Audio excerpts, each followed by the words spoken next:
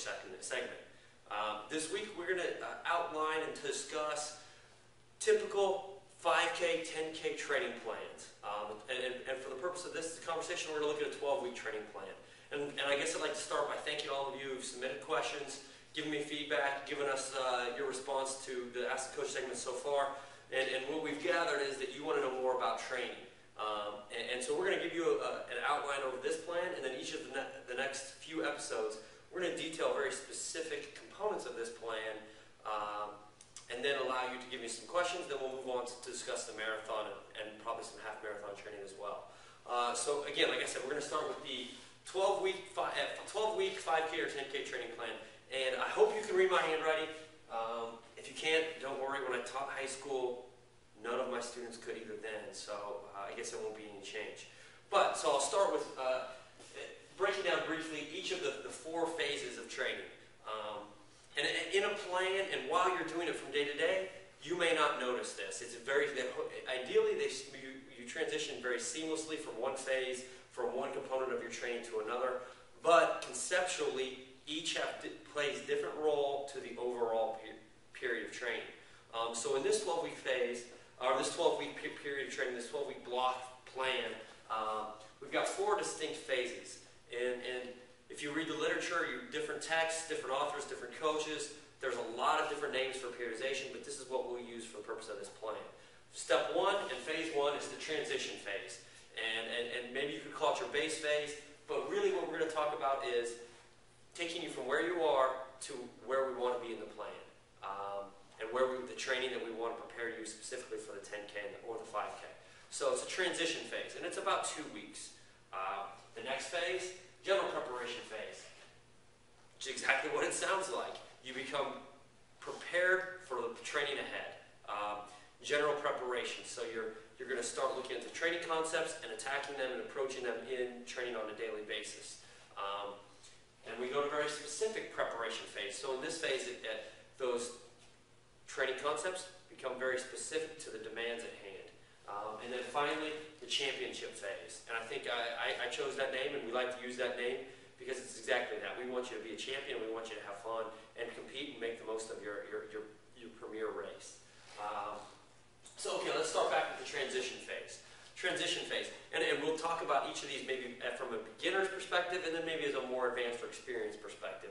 But from a beginner's perspective, you may not be running right now. You may be running 0 miles a week. Maybe you're running 4 or 5 days a week, 3 or 4 miles at a time, but certainly not ready to tackle 10K or 5K training. So during this time, we're going to increase your mileage. Just overall general training is going to increase and improve and become more consistent. So basically, you've got a 2-week period here where you can become a runner again and you can transition back to it. And for you more advanced runners, this phase, we're really going to start building a long run. That'll probably be the first thing. Well, in fact, it will be the first thing. We want to have that weekly long run that constitutes about 20% of your weekly mileage. So you can do the math there. If you run 50 miles a week, we try and get you a 12-mile run.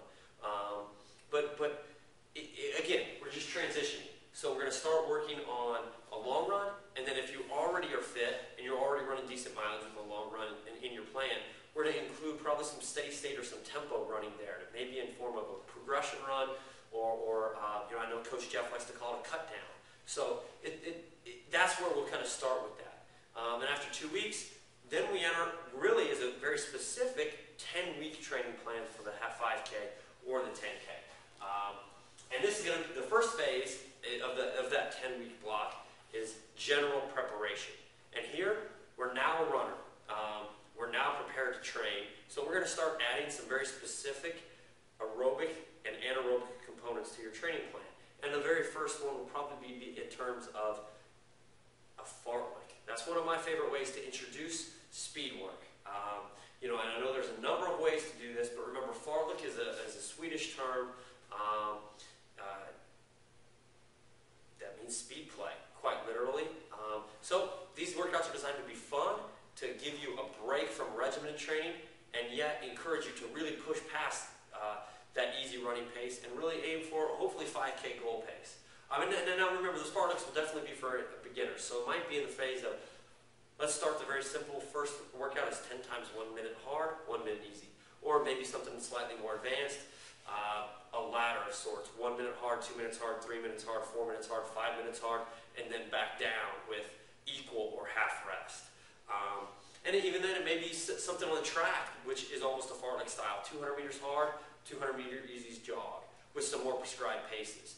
And that's for beginners, but for you more experienced runners, some people who've done some 5K, some 10K pace, we're going to start, maybe your first track workouts will be there, your very first speed workouts will be there. To really, and in those days, we're going to very specifically target what we call the VO2 max, and that's that maximal oxygen uptake. So without getting too scientific about it, but it's kind of, think of it where you're anaerobic and you're aerobic kind of meet. So you're running hard and you're out of breath. It's certainly not conversational pace, but it's hard. It's maybe phrase pace, or maybe even syllable pace. It's pretty hard.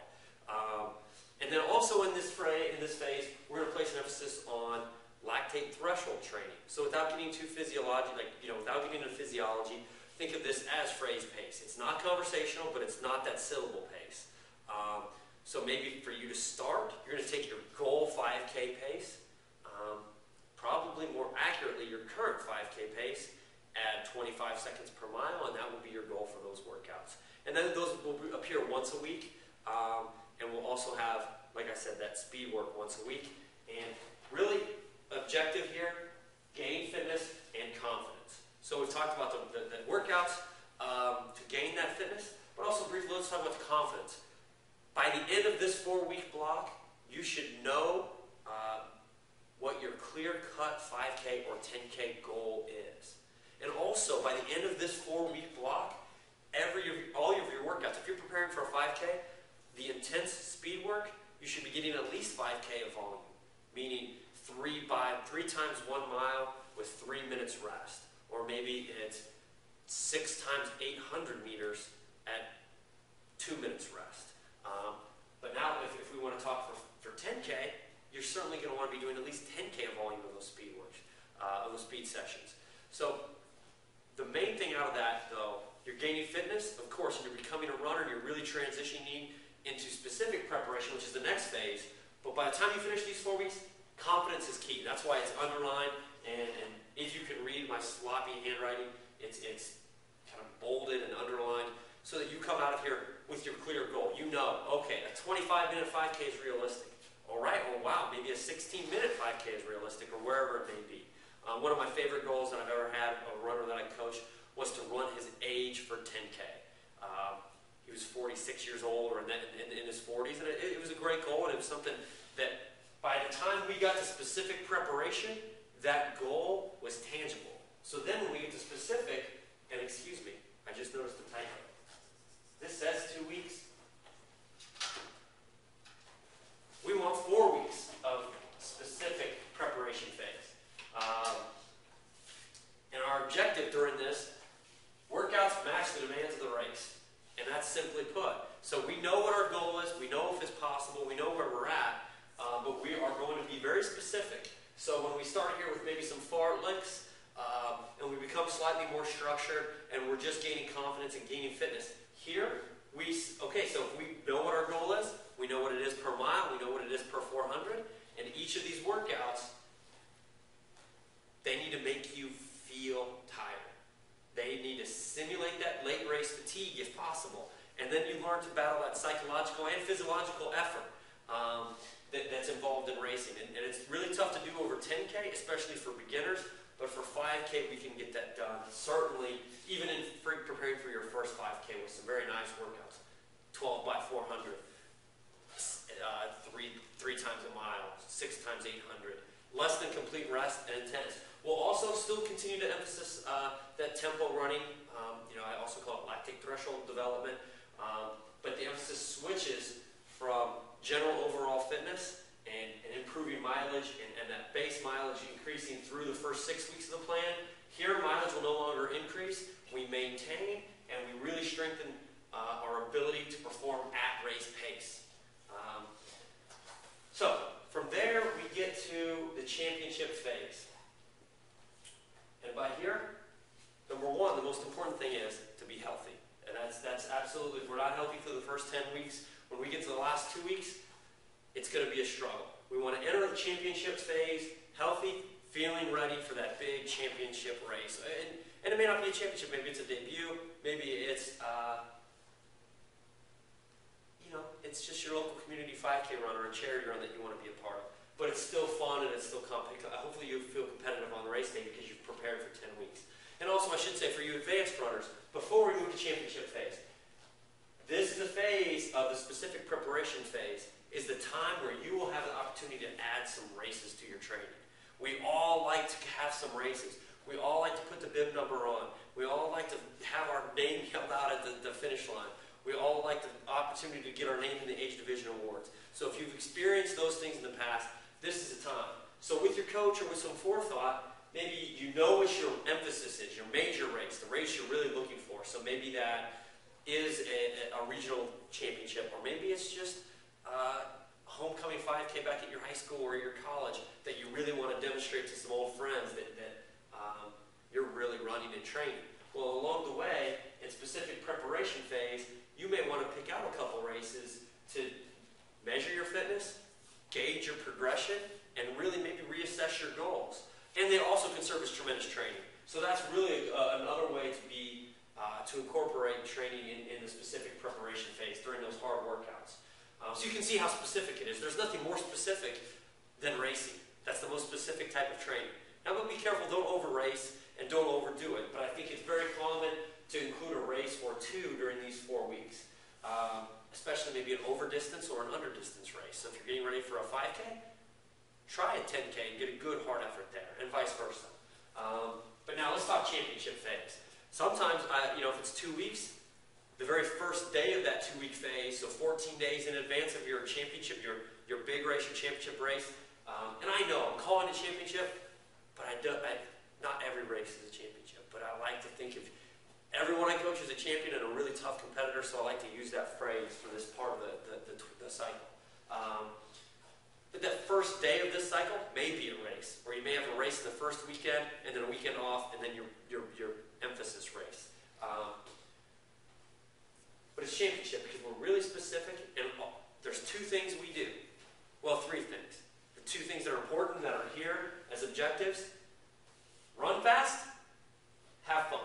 If I had to add a third, rest. We have to have the right amount of rest to be ready to race and to recover and absorb the training. So in this cycle, or in this phase of the training block, we're really going to look for maybe one key workout. And I like to place that one key workout at least 10 days, preferably 10 or 11 days out from the championship. And that gives your body a chance to adapt, absorb the training, and be recovered and rested for your race. Because the worst thing you want to do is go into your race overtrained, tired, burnout. So this has got to be fun, and we're going to do some fast stuff at race pace or faster. But also I think, and some people will call this the taper phase. I don't really like that phrase, the terminology taper, because it implies we really drastically reduce volume, we really drastically reduce exercise level. But remember, our body gets in a rhythm. Circadian rhythms are how our body naturally operates. So we do not want to throw our body out of sync in our hormonal production. Particularly testosterone that really is an androgen. We want to be able to continue to keep our cycle. The time we get up, our activity levels need to be relatively consistent through this phase. But an extra little sleep or taking your mileage down a little bit is definitely a good idea when we really look to perform at our highest level. So, hopefully I've recapped and given you an idea of each of the 4 phases of our 12-week training plan for the 5K or 10K. And as I said, in each of our next episodes, we're going to talk more specifically about each of these phases. So we'll talk for a few minutes about the transition phase, and the following week we'll talk about the general preparation phase, and what each week of training may look like throughout each of the phases. So, again, good luck getting your training plan started, and I look forward to your questions, emails, and responses to this video. And until then, I'm Blake Bolden for Runners Connect, and happy training, and see you next time.